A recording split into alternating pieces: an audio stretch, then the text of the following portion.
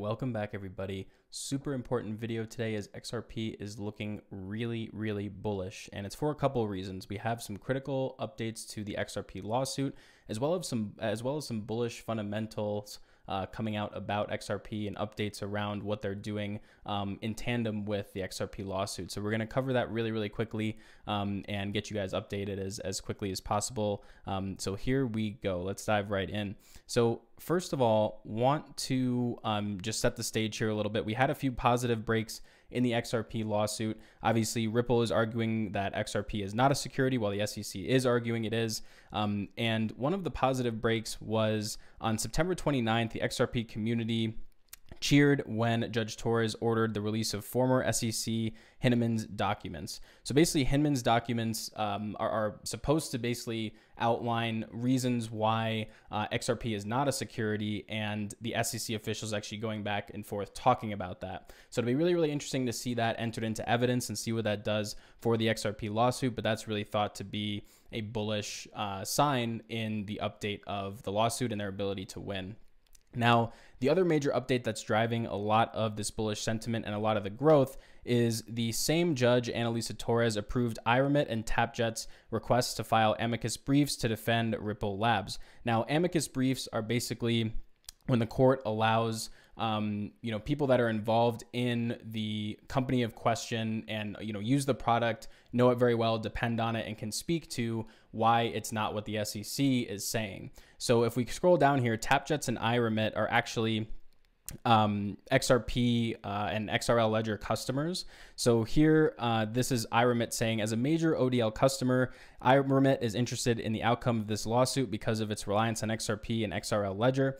iRemit has deep knowledge of these technologies that will aid the court's evaluation of the arguments advanced by the US SEC. So we have actual Ripple customers coming in and saying, here is why XYZ Ripple is important, XRP is important, and kind of basically framing up the argument saying it is not a security. So we have more and more evidence piling on against the SEC on Ripple XRP side saying it is not a security. So the more that this happens, the more likely we're going to see XRP eventually win out in this lawsuit, which would obviously be extremely bullish. We've already seen that bullish run up to this kind of decision that we're expecting at some point, probably in the first half of next year.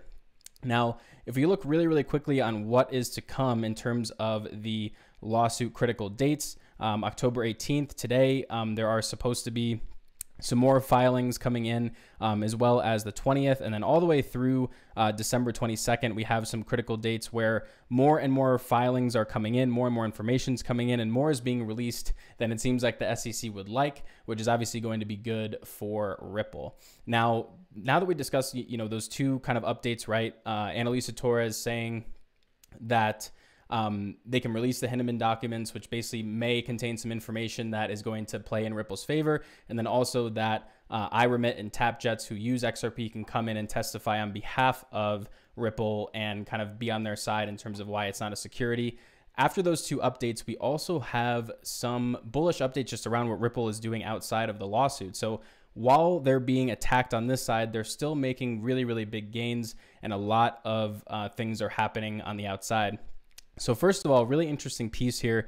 JP Morgan, this is back in 2021, but I still think it is really important to address this again. JP Morgan, who tends to kind of flip-flop on crypto, drives people nuts, right? Jamie Dimon comes out and says he hates Bitcoin, then he loves it. But what they noted is that if Ripple wins the SEC lawsuit, they're poised for significant adoption. And they lay out one of the most important reasons why this is in this article. So here is why. So SWIFT is basically the international commonly used bank transfer system that Ripple has the ability to replace.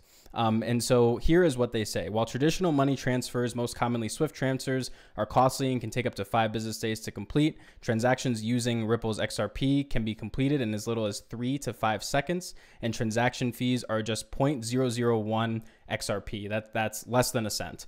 And SWIFT transfers are more expensive due to the numerous intermediary banks involved that charge fees to both the sender and the recipient. So if you think about these large financial institutions that are sending billions of dollars over the course of the year, sometimes trillions, you're talking about millions and billions in savings just by switching the way that they're transferring their money. And that would basically be a no-brainer. So what JP Morgan is saying is the only thing keeping away these, mainly US-based financial institutions from XRP and using Ripple is this lawsuit. So once that's unlocked, we're going to see a lot of potential for adoption for XRP. Again, super, super bullish in terms of what it could be in terms of an end state, a future state, if XRP Ripple is able to break out of this lawsuit. Now, piggybacking off of that, you probably heard me say, hey, mainly US based financial institutions. And why I say that is because Ripple is still growing like crazy, especially outside of the US. They've partnered with more than 100 financial institutions. Santander is probably one of the biggest names you'll notice on here. They sponsor a lot of soccer and football clubs. But you're going to notice almost in every major country, Japan, Sweden, Australia, Brazil, Canada, Singapore, India, they have a relationship with a major financial institution that's worth hundreds of millions, if not billions of dollars, and they're already partnering with them using Ripple for specific real-world use cases. And this is really unique, right? A lot of cryptos don't have any use cases, right? It's really just, get in early and sell at the top. And that's really, it's been player versus player type of crypto, where XRP actually has real-world use cases and is solving problems currently at the current state, even while this lawsuit's going on, So it's just really, really interesting to see how these partnerships just continue to grow, even outside of the lawsuit that is occurring. And the CEO has said, banks and financial institutions outside of the US don't really seem to care that there's a US SEC lawsuit going on, which is really, really interesting. And that means that they can continue to grow while this lawsuit is going on. They didn't just hit pause for 2 years. They've been rapidly, rapidly growing and building their partner network. Now, piggybacking off of this kind of bullish trend in partnerships, Ripple basically just a week ago announced new partnerships in France and Sweden.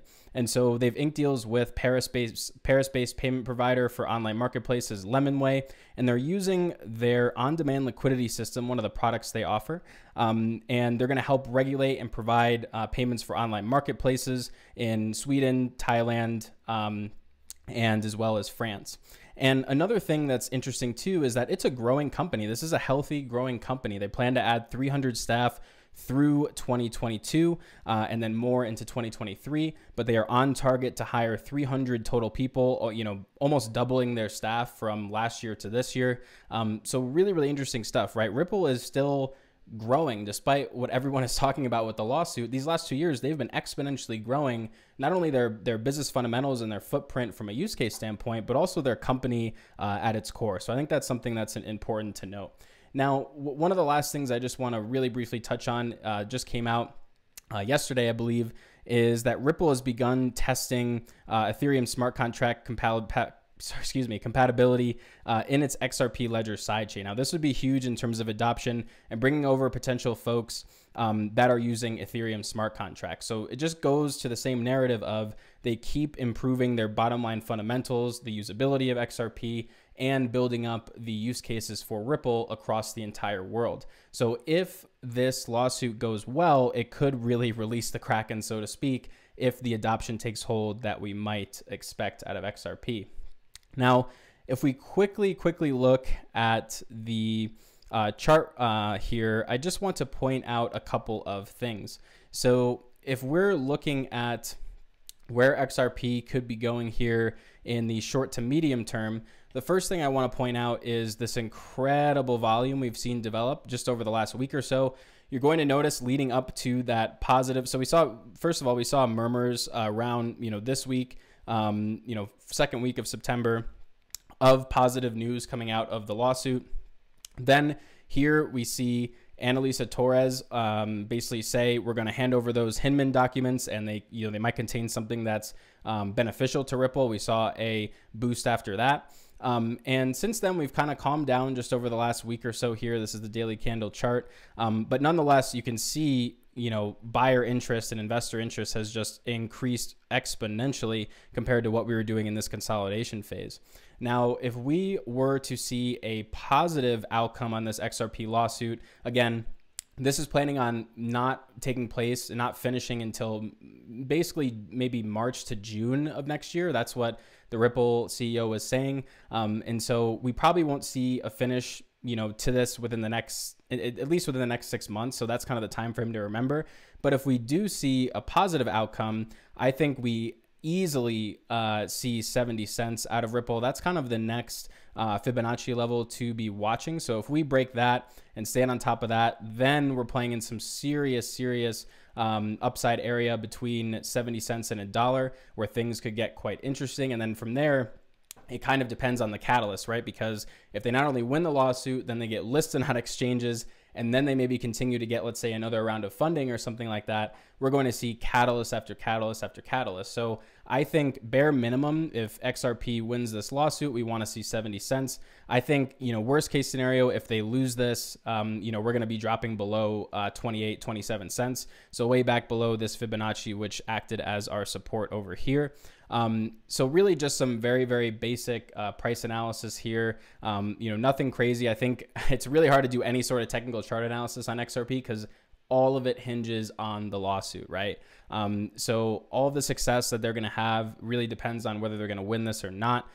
So again, if they do, I think we can easily see above 70 cents short term. If they don't, I think we'll easily fall below that 30 to 25 cent mark. And then it's really just going to be, we hope for a consolidation play down here somewhere, and then eventually, make it back to some sort of respectable price. But I think things are looking really good for XRP. Again, they're building a lot of momentum fundamentally with expanding their partner network. They're making movements on the lawsuit as well. And they're also hiring and boosting the structure of Ripple and how the company is functioning by adding additional staff, additional engineers. So they're really poised to, cruise into a nice future after that lawsuit if they win it. If not, we'll definitely have some headwinds. So that's what I have for you guys today. Hopefully that was helpful. And let me know in the comments what you think about XRP. Thinking about buying some more myself. So thank you guys so much, and we'll see you in the next one. Bye-bye.